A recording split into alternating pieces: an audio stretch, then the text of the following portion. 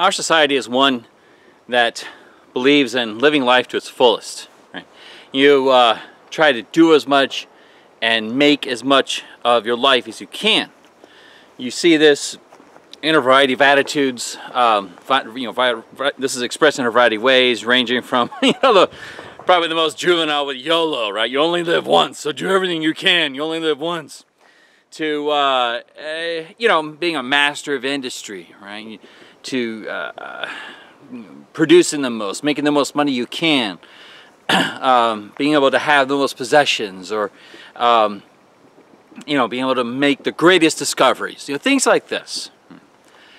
We believe in individual liberty and freedom in order to achieve such things. We believe that the purpose of your life is to do as much as you can.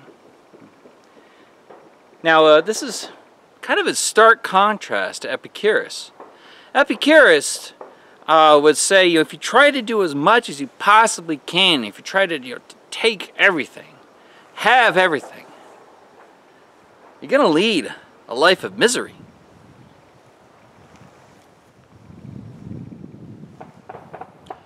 In these two excerpts that we have, these two pieces of Epicurus that we have, the letter to Menicius and the Principal Doctrines, Epicurus is asking the question of what it means to lead a good life. What's a life that's worth living?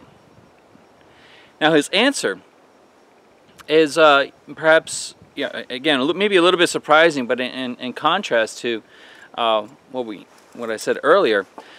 A life that's worth living, the good life, is a life of pleasure. Now you might have immediate images of partying all night and the best foods, and you even have this term Epicurean to kind of mean the most sensually tasteful foods or something like that. But that's not what Epicurus had in mind when he was talking about pleasure.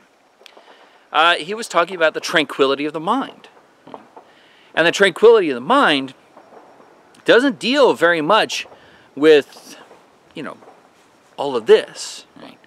It doesn't deal with sensuality. It deals primarily with contemplation.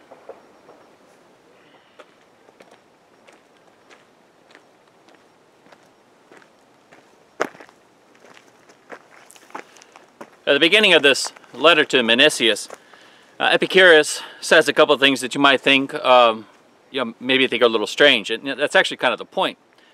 The first thing he tells Menicius is not to fear death. I'll get to that in just a second.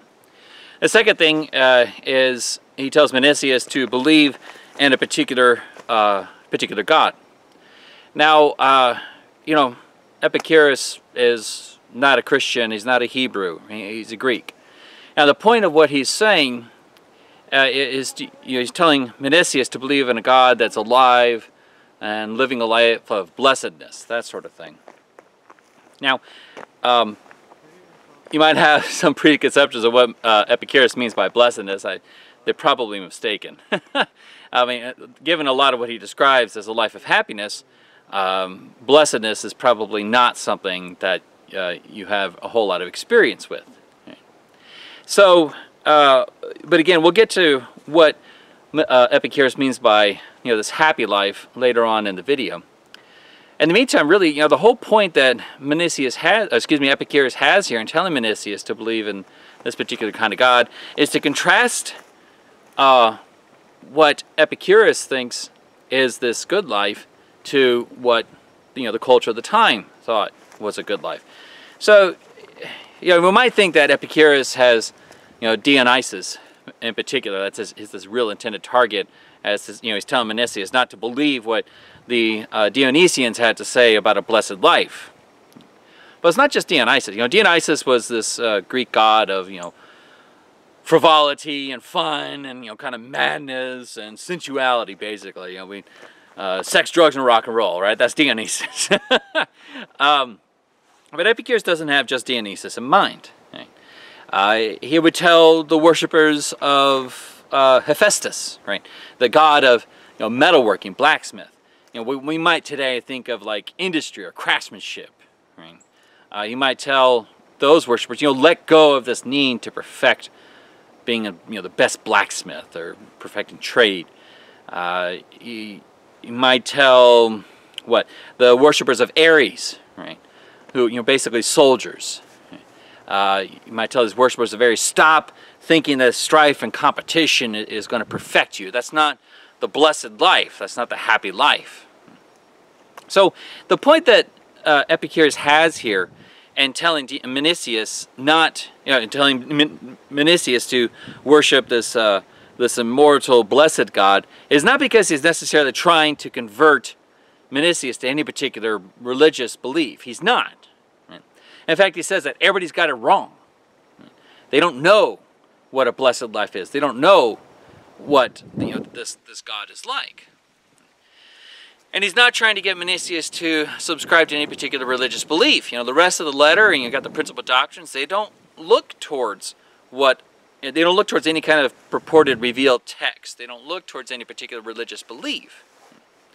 Rather, the point that Epicurus has here in the beginning of this letter to Menicius is to say, everything you've been taught about what is good and then what is bad is wrong. Death is not bad, and what these different religious cults have had to say about what is good is not good. So the beginning of this letter is really just to say, clear your mind of all these beliefs.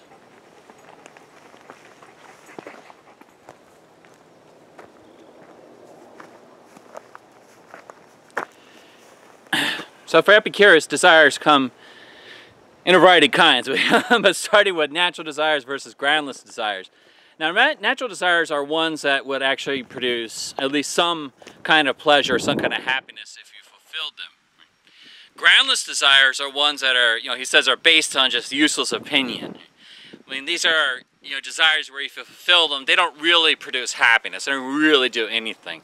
They're being... maybe they produce more misery, or maybe it's just not relevant to decisions about pleasure or happiness because it doesn't really do much. Now, to illustrate the groundless desire, right, he talks about death, and he even starts off talking about death with the letter to Menicius. And, he says, death is nothing to us. What's that supposed to mean? Well, I think what he's getting at is something like this. This desire to avoid death. The desire to live forever, right? Maybe that's another way to say it. But actually, just primarily this desire to avoid death.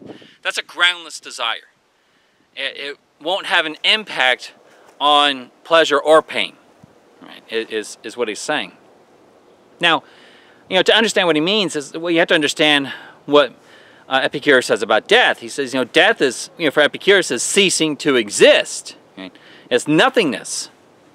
It's an absence of any kind of awareness or sentience, life, absence of sensation. You can't experience anything with death, and the reason why you can't experience anything with death is because you cease to be. All right? Now, you might be surprised about this, given what he has to say about believing in this immortal and blessed God. But again, he's not a Hebrew. He's not a Christian. He's something else. He doesn't think that there is an afterlife. He thinks this, at least from this reading, he thinks that this is it. Well, so he starts off with this claim that death is nothingness. Well, if death isn't, so we have that. Well, let's say, well, if death is an evil, right? Well, then for Epicurus, if death is an evil, then death is a pain, right? It has some kind of pain involved. And if death is a pain, then you have sensation or experiences with death.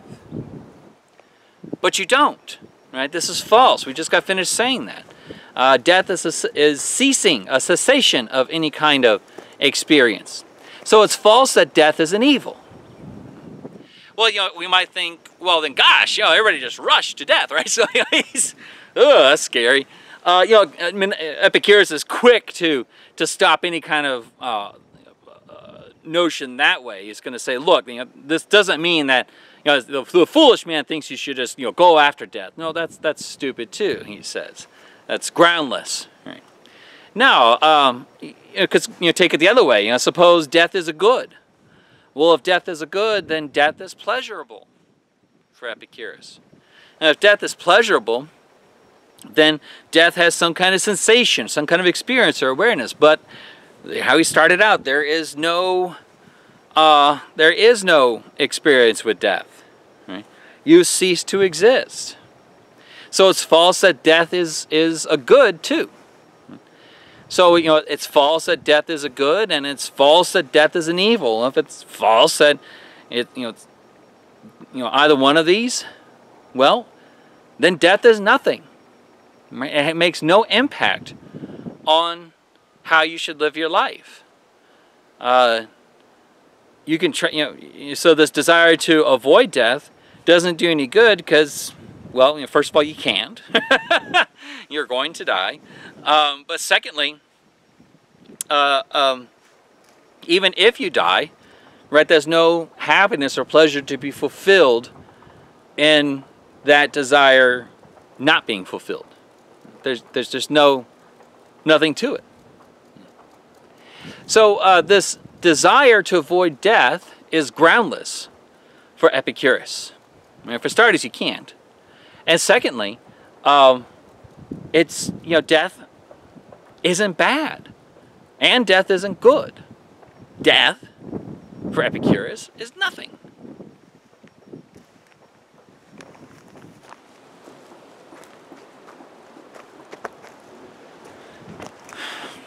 All right, so we talked about natural desires versus groundless desires, or these, kind of useless desires.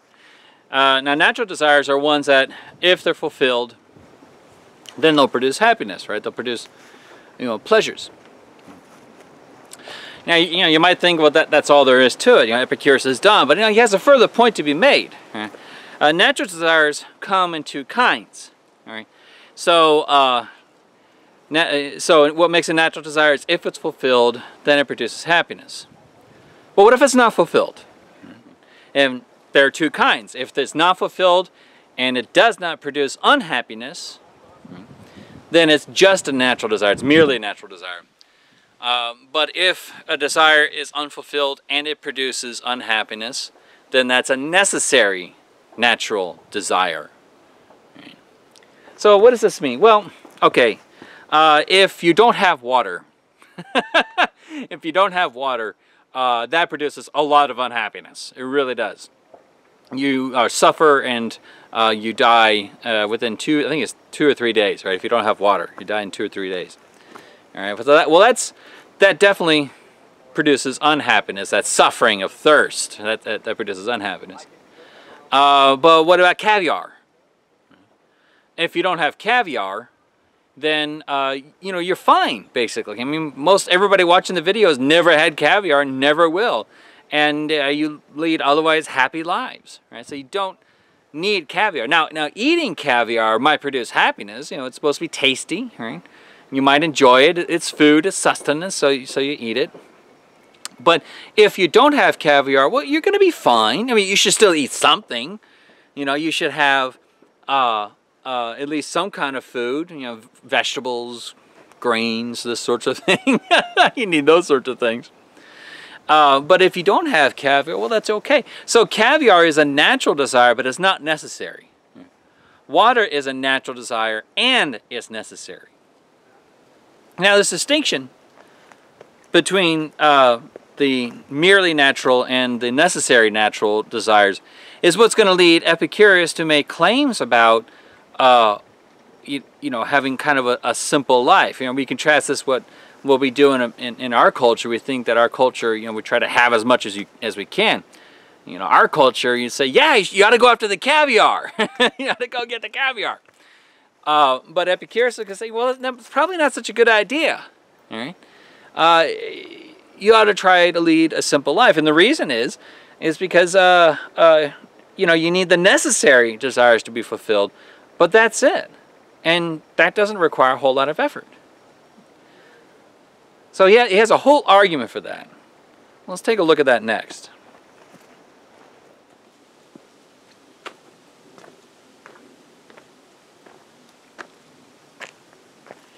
Well, Epicurus has given us an argument in this letter to Meneses to basically I mean, the conclusion is to live with as little as you can. Right? With as little as you can. Now, this might seem kind of strange to us, but he has his reasons for it. Now, remember that from the beginning of this letter, he said that the purpose of life is this pursuit of pleasure, is achieving as much of this pleasure. And again, how he defines pleasure, I mean, the main kind of pleasure is this absence of pain. And he also notes that some pleasures are followed by pain, and some pains are followed by pleasure. So, eating a whole bunch of fried food. Well, that's really pleasurable. It tastes great.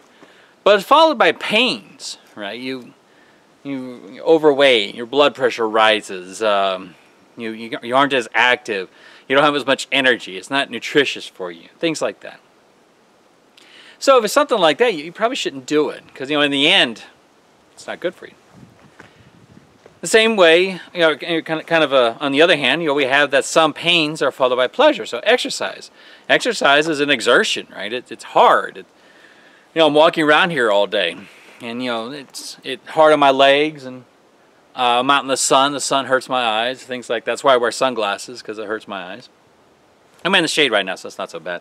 But there is a pleasure that follows from it, namely some good health. So I have increased energy, and I'm also enjoying my time out here. This park is really, really lovely. So with these two things together, that our purpose in life is to pursue pleasure, and some pleasures are followed by pain and some pains are followed by pleasure. Well, then we have to do this calculus. We have to sit here and figure out, well, what course of action is going to result in the most pleasure? And so we got to sit down and figure that out. Okay.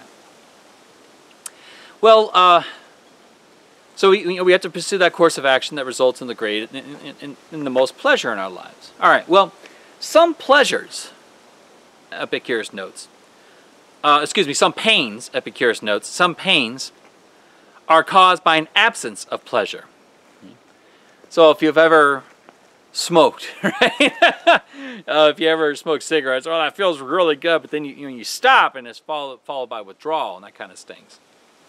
Well, there's examples like that with, addiction, right? But not just that. Think about, the best dessert I ever had was in a 4-star restaurant in New Orleans. It was fantastic dessert. It was this dark chocolate cake. And it wasn't big, but man, was it ever good. But I'm never going to have that again, unless maybe I go to New Orleans. But, I don't often go to 4-star restaurants, 5-star restaurants or hotels. I mean, it's really expensive. But, I've had that fantastic dessert. And, it's not that other desserts aren't good. They are good. But that was the best one I've ever had. And, I haven't had that again. So that's... Actually, that's not true. Steakhouse here in San Antonio, 4 or 5-star steakhouse here in San Antonio. I was with my now wife and her son, and we were celebrating. Had this chocolate lava cake. That was the best dessert I ever had. It's fantastic. It was amazing. But, the point being, I haven't had that again. And other desserts are good, but they're just not as good as that one. Well, that's an absence of pleasure. And yeah, I really kind of would like to have that dessert every night. Supposing I didn't gain weight or whatever, right? I would really like to have that kind of dessert. Well, on top of this, right, that pleasure, some of these absences of pleasures are absences of unnecessary pleasures. I didn't need that chocolate cake. I didn't. I liked it, but I didn't need it. Contrast this to water. If I don't have water, I get really thirsty. That's a pain caused by an absence of a pleasure. But, I needed that water, right? I still need that water, so I'm going to get it again. This is a necessary pleasure. Well, some of these pains caused by an absence of pleasure are also absences of pleasures from unnecessary desires. I don't need that chocolate cake. Well, if the point is to follow that course of action that has the greatest amount of pleasure, and some of these pains are caused by absences of pleasure, and some of these pleasures are unnecessary, then I ought to choose that course of action that involves only necessary desires. Because all these other ones, all these other unnecessary desires, I won't necessarily be able to fulfill them again, and then I'll be gone, right? I won't have them anymore. So then those things will be gone. I won't be able to have them anymore, and that's going to cause pain. So instead, Epicurus is going to say, instead of subjecting yourself to that, pursue only the necessary desires. Right? You don't need those other ones. Especially if you've never experienced it. If I never had that chocolate cake, I would never miss it. I would never miss it. If I've never had, 100-year-old wine, I'll never miss it.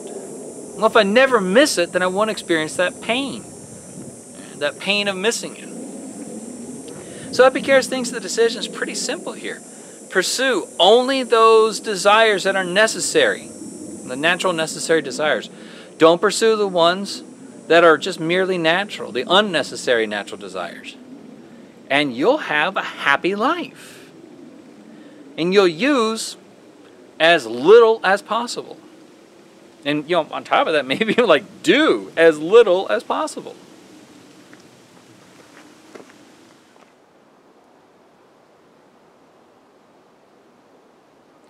Epicurus tells us we ought to lead a life free from these unnecessary desires.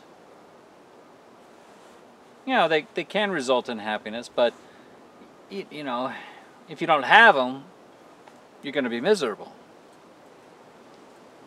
What's left? Well, they're the necessary desires, necessary needs. What do you need for him? You need, these desires that allow you to live: food, water, exercise, medicine. These shelter, clothing. These are necessary to live. Now, you don't have to have a big house for Epicurus.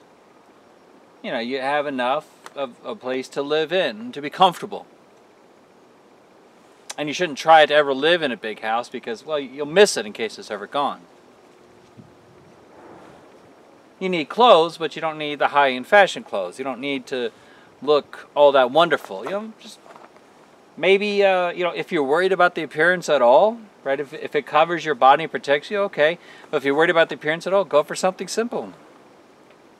Don't go for high fashion. So that's the first kind of desire. The desires, the needs that you need to live. Second, those things that avoid what he calls bodily unpleasantness. Kind of wrapped up in the first one, in order to live, but these sunglasses, right? The sunlight, at least the direct sunlight, really hurts my eyes. That's a bodily unpleasantness. So I wear sunglasses. Now the hat I had on earlier, the hat avoids sunburn and skin cancer, other things like that. Those sorts of things avoid bodily unpleasantness. And the last one are those desires for happiness. Well, at this point where our interest has really peaked, what do we need for happiness? That seems to be the most important thing. Surely we need a lot. Epicurus says, no, you don't need a lot. You need friends. You need to be able to talk with people. He even has, in the foundational principles, he has more than a few of them devoted to the idea of justice, and justice is this mutually beneficial relationship. So that's going to be a need too. You need friends. Besides friends, you need to have at least some belief in the existence of this immortal God, this blessed God. Now, if you don't like that, right? If you're, not comfortable with the idea of a God, I don't think he's going to mind too much, other than, he thinks that one is necessary for the existence of everything, but maybe you don't. Okay. Just don't subscribe to what everybody else thinks.